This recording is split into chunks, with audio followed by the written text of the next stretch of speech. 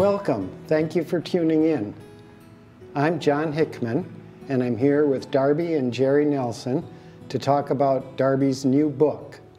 It's called For Love of a River, the Minnesota, and it's a finalist for this year's Midwest Independent Publishers Association Award for Best Nature Book. And it's much more than a nature book.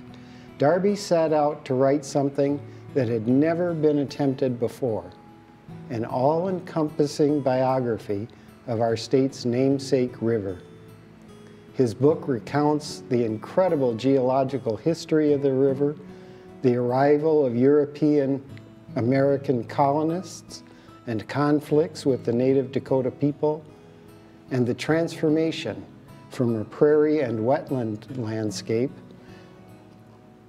to one dominated by commercial agriculture.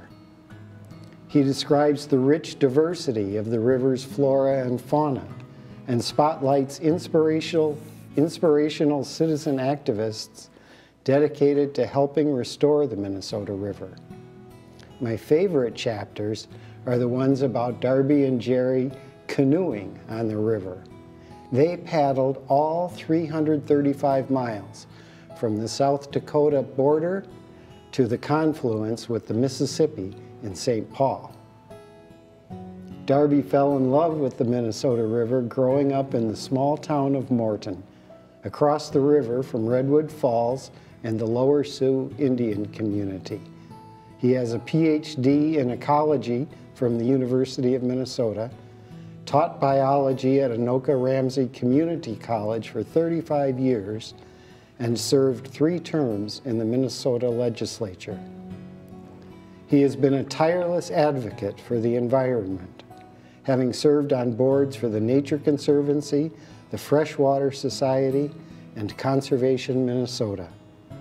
His first book, For Love of Lakes, published in 2012, was a finalist for the Minnesota Book Award in Creative Nonfiction. A good part of Darby's success as a writer can be attributed to Geri. In addition to being Darby's paddling companion for life, she's a retired high school science teacher herself, and she provides valuable input on his manuscripts. Darby and Geri completed the first draft of For Love of a River, the Minnesota in 2016, and then he and Geri asked me to help them bring the book to publication. Let me tell you how this book came to be. It was a race against Alzheimer's. Darby was diagnosed with mild cognitive impairment in 2011, just before For Love of Lakes came out. And the next year and a half, we were traveling the state and the country talking about that book. In 2013, we began paddling sections of the river and doing the research and writing of the book, which was completed in 2016. Now it was ready for the polishing revisions. And the Alzheimer's had advanced to the point where Darby it was hard for him to make decisions on organization and the best way to say something. So we realized that we needed help, and John Hickman, our friend, a writer and editor and an expert on the Minnesota River, was the perfect person to step in. It didn't take him long to find Darby's voice. And he stayed true to the story so that we couldn't tell what he had altered. The writing of the book slowed the progress of Darby's Alzheimer's, and it has given the Minnesota citizens an important and timely book on Southwest Minnesota. Darby still has lots of wisdom and good ideas in his head, but it's hard for him to get them out. So John and I have to do most of the talking. We know you'll enjoy Darby's story, so let's paddle the Minnesota River.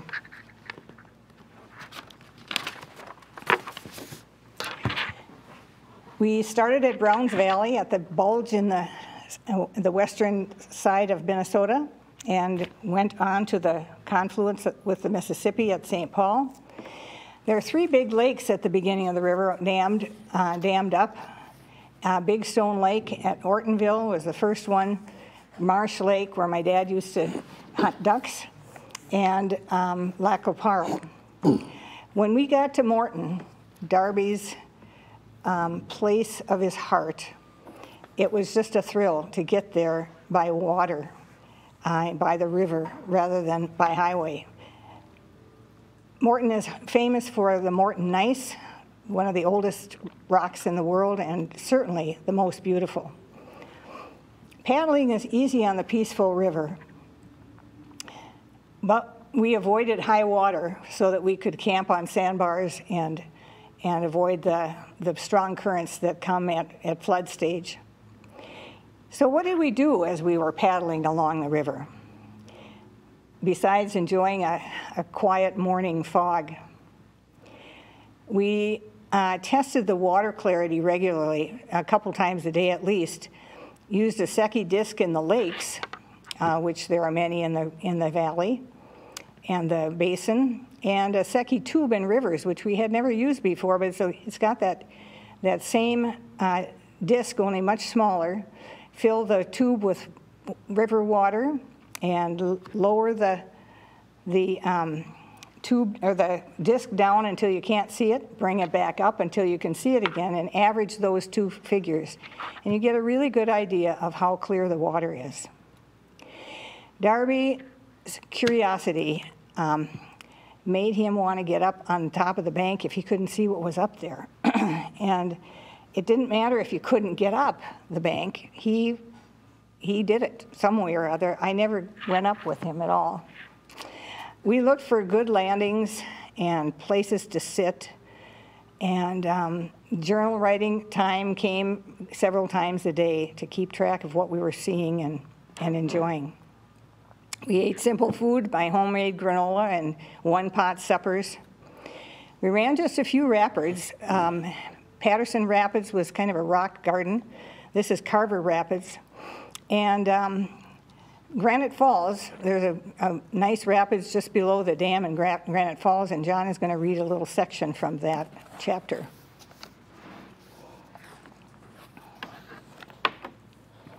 A steep slope drops off from the edge of the park to the river, making it a bit dicey to carry the canoe down to the water. But we're wearing sensible shoes, and all goes well. As we load the canoe on a strand of sand, I see a huge mass of fingernail clams, apparently brought together by currents. I suspect catfish must be frequent visitors to this site. The roiling current below the dam splays itself broadly across the river, revealing rock-studded places that call for caution. Geri, in the bow, can spot danger ahead, while I, in the stern, am responsible for steering. A rapid dialogue ensues as we snake our way through the hazards. Geri is very skilled at her task, and over the years, I've become proficient at following her instructions. We zip through to calmer water.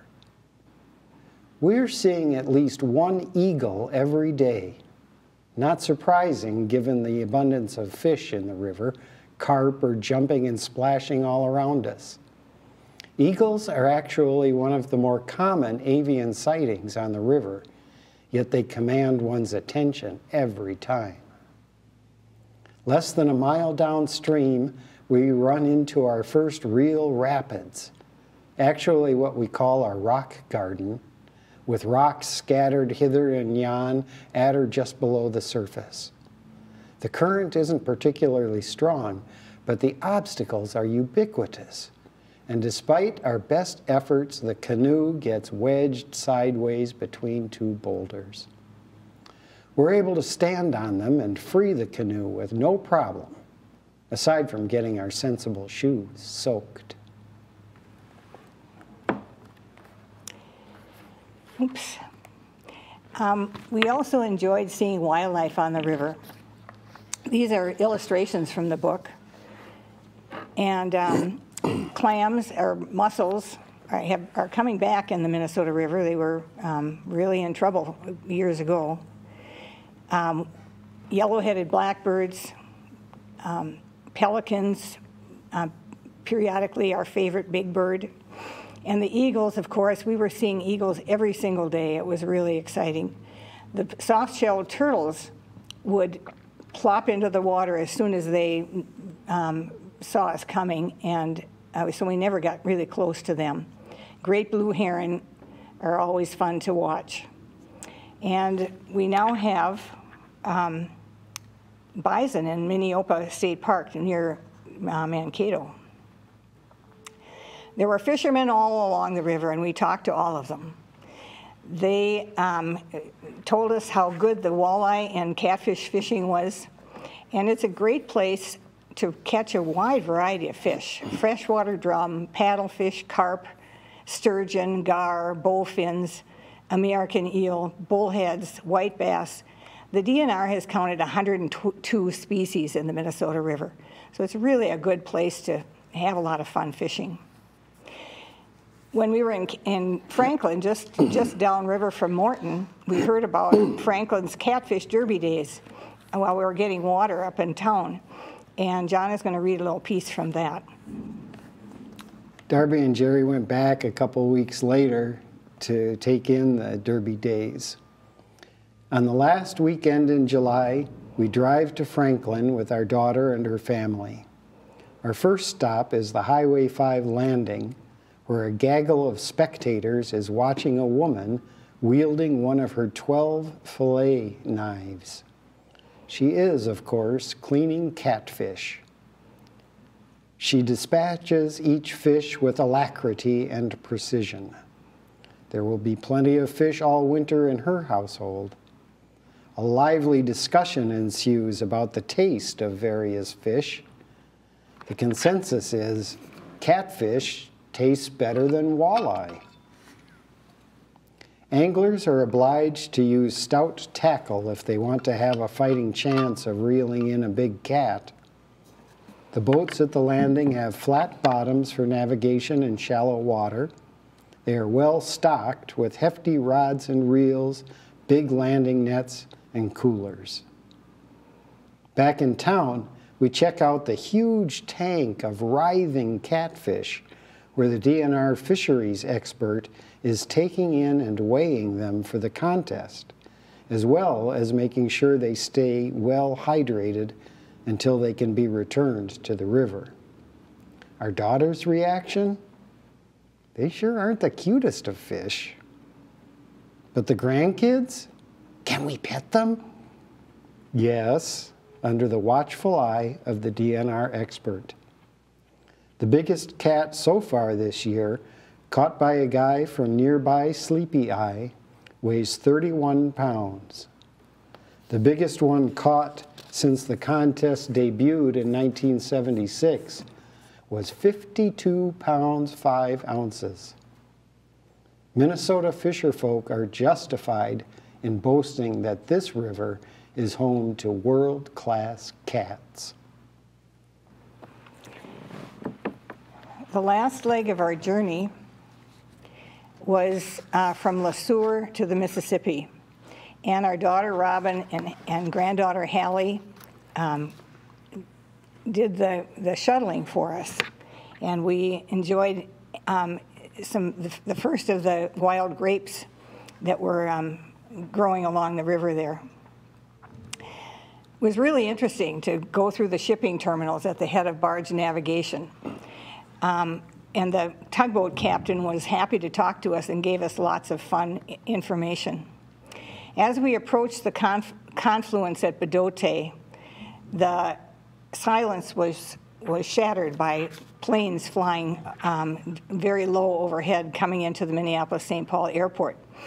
And the freeway bridges were huge, and this is the landing where we returned to after we got to the confluence right here at Pike Island, Fort Snelling State Park at Bedote. So we realized here that you know, the river doesn't really totally end at the Mississippi. And John coined the phrase Mississippi River because the Minnesota and the Mississippi come together and go all the way to the Gulf. And that has huge, the pollution coming out of the Minnesota River has great effect on the Gulf as well as the towns below us.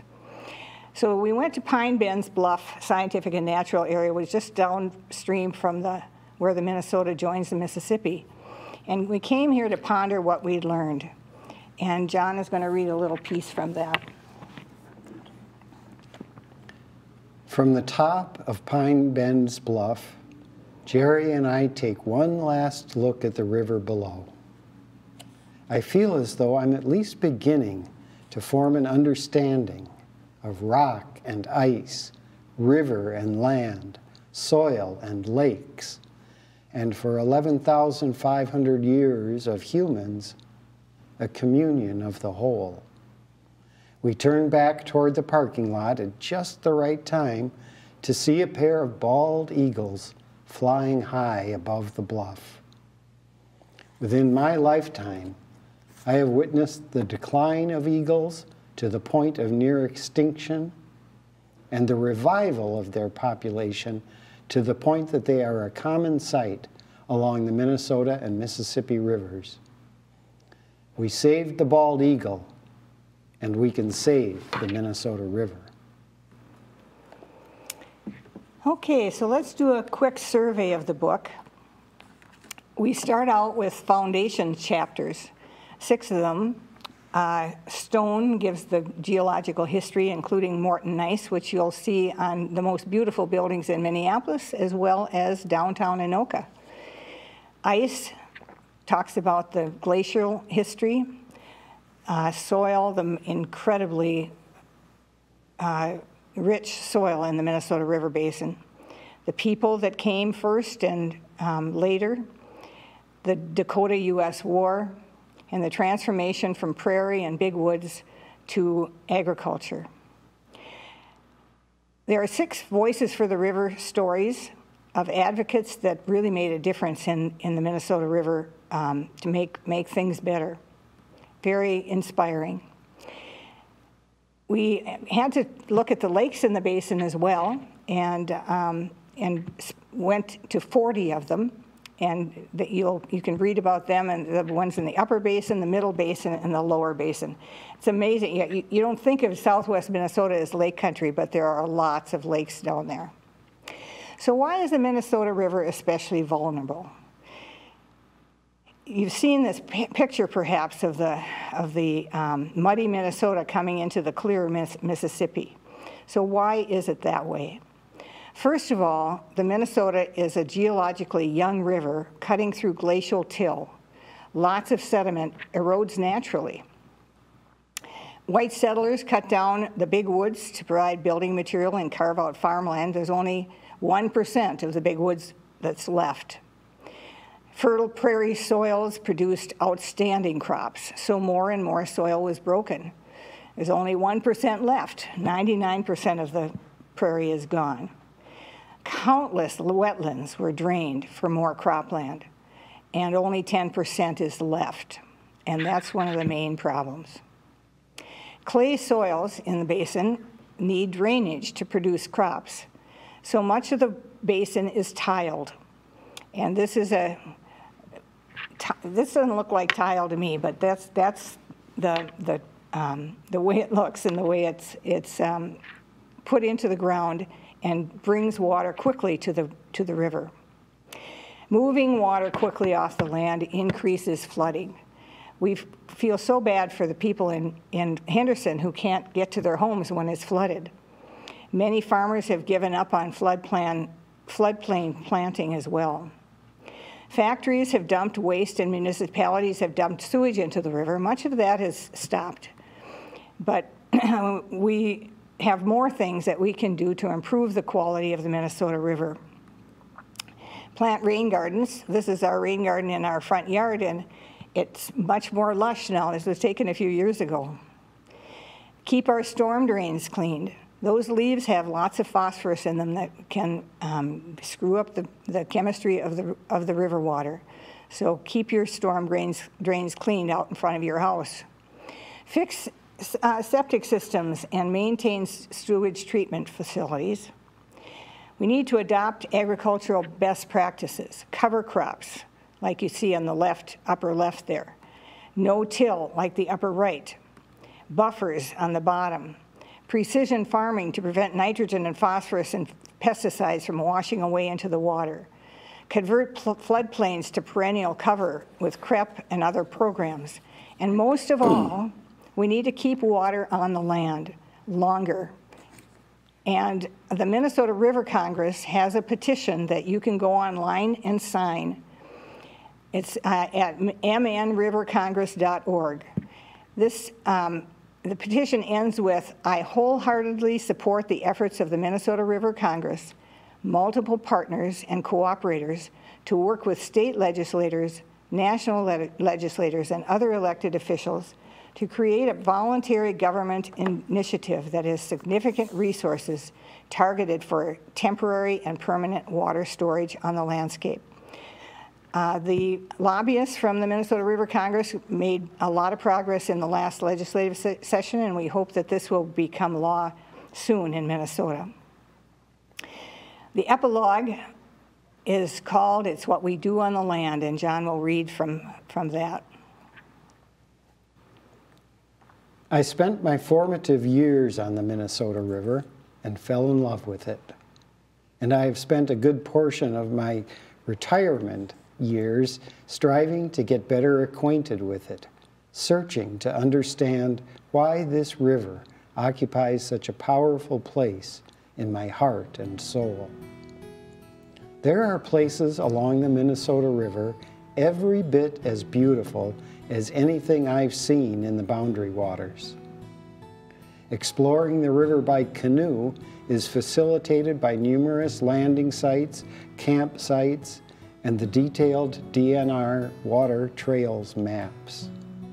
The fishing is great, and the most significant events in the history of the state of Minnesota, the forced displacement of the native population and conversion of the landscape to the commodity-based agriculture that formed our economy, took place in the Minnesota River Basin.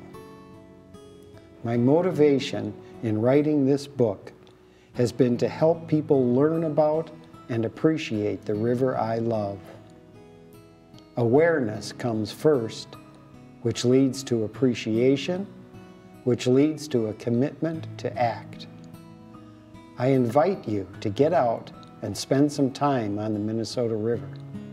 You might just fall in love. Thank you, John. So to find out more about the book and the other book, For Love of Lakes, you can go to darbynelson.com or facebook.com/darbynelsonbooks. You can get books from Amazon, your bookstores, and contact Darby and I from the website if you'd like. We'd love to sign them for you, and we can certainly work that out. So we hope that you will get this book, read it, because it's really, it's an amazing book that's well written and fun to read, and will really increase your knowledge of the Minnesota and the Minnesota River. Thanks so much for watching.